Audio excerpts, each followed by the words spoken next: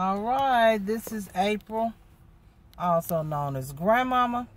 This is Grandmama, also known as April.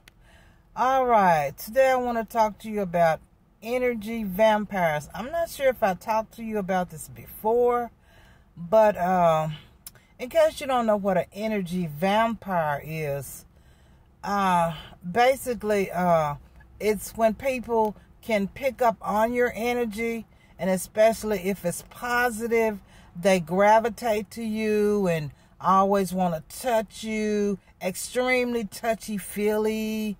So, on the last 2 jobs that I've had since I've been here, people feel the need to, when they come to work, hug me. Like I'm their long-lost grandmama that they hadn't seen for years. And it really began to just really make me mad. So after about, maybe about after a week or so on the first job, I said, hey, why are you trying to hug me every day you come to work? Like we're long-lost friends and you hadn't seen me in years. I didn't tell them I was aware that they were energy vampires. I just said, well, I really need you to stop. I really need you to stop. And they were like, okay. Now the second person was on another job. Okay. And whenever she saw me, she would run to me and hug me like I was a long-lost friend. This went on maybe about 2 weeks. And then I said, hey, and because I had come to work one day just to pick up something, and here she go running from around the corner to run and hug me. I said, hey, wait, stop. I don't want you touching me at all. Don't give me a hug. I'm off limits for hugs. Okay, so that's all that. Okay, so as you know, I'm still currently in the homeless shelter. Okay, so person number 3. Person number 3 decides that she wants to touch me all the time.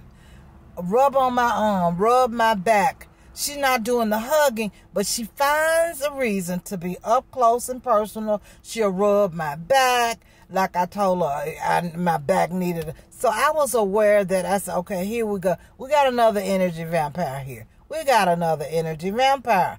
So right away, I didn't say nothing to her, but I knew that I was going to get a toll the next encounter. But I happened to be talking to the guy on our floor. He's one of the monitors.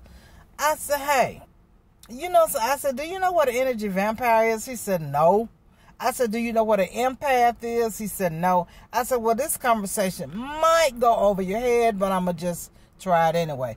I said, an energy vampire is someone that is aware that somebody has energy, good or bad, but they happen to know that I got a lot of good vibes exhuming from my body, coming from my body. So they decide to find some type of way to grab that energy, okay? I said, and it's really annoying. And I told them who was doing it. This lady that's doing it here. And Now let me go back to person number 1, person number 2, and person number 3. Okay, person number 1.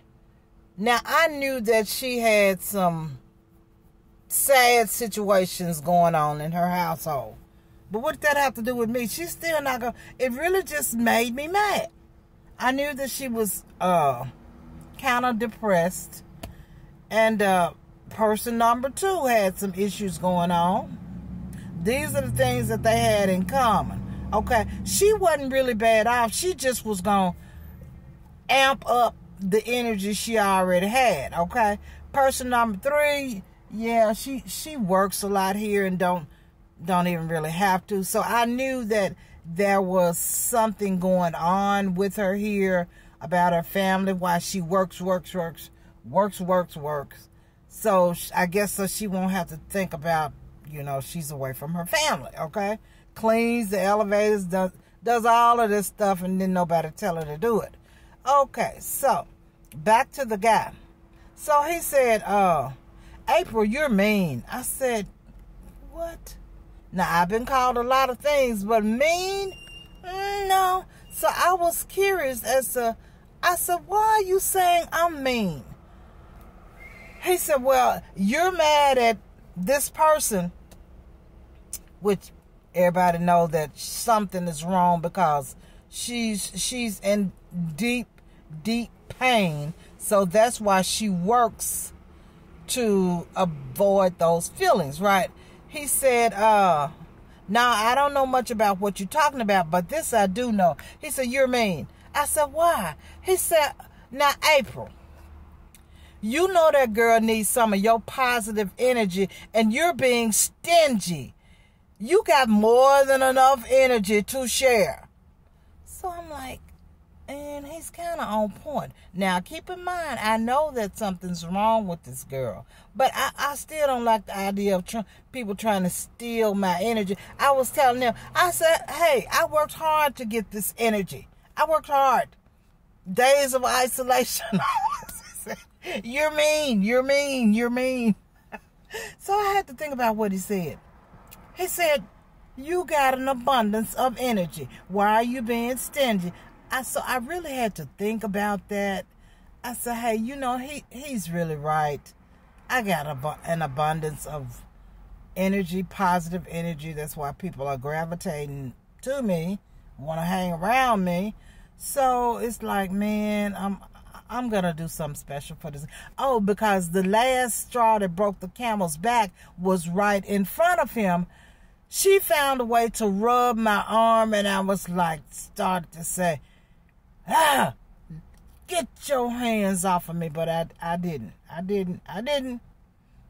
But they've been seconds away from me snapping on them because they rubbing my arm, rubbing my back, hugging me for dear life.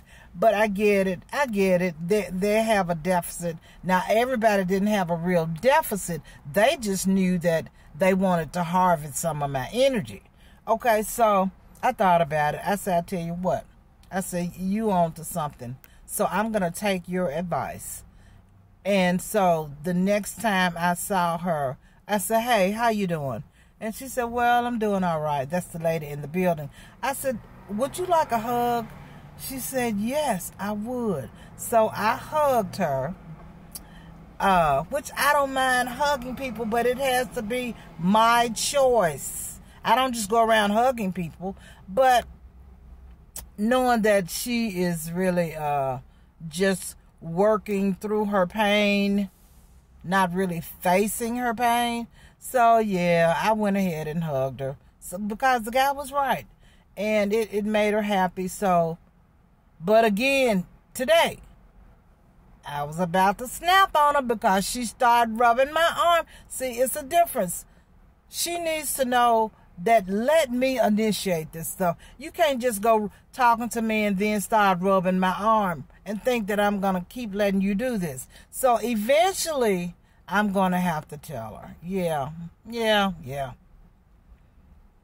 I'm just going to tell her I'm off limits, But I will ask her if she needs a hug. It's still going to be my choice. You ain't going to just run up to me, start talking to me, and start rubbing my back or start rubbing my arm, or run up to me and say, hey, how you doing, and give me a big hug. No, it's going to be my choice, okay? Anyway, that's just one of the things that I have to deal with as I get higher and as you get higher in the Lord.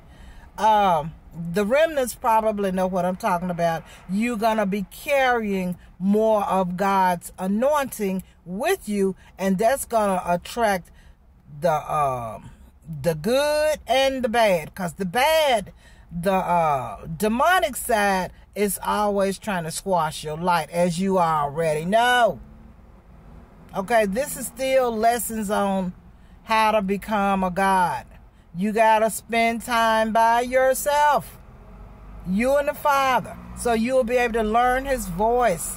Open up the Bible. I know a lot of times I just throw the Bible up, bam, wherever it opens. That has been a great way that if he doesn't give me anything, and sometimes I don't even wait for him to tell me, I just throw the Bible up and it opens up to whatever I'm like, yeah, that's true, So that's one way. And then other times I said, well, okay, where am I going today? What's the word today? So you're going to have to develop. And this is the way you can eventually discern the Lord's voice. Still, how to become a God that you already are. I'm just giving you all steps on how to activate the God that's in you. Okay? Now, don't come trying to activate the God in you to do a lot of bad stuff. Okay? That's not the real reason. Okay? All right. This is Grandmama, also known as April. April, also known as Grandmama. All right. Saying shalom. Peace unto you.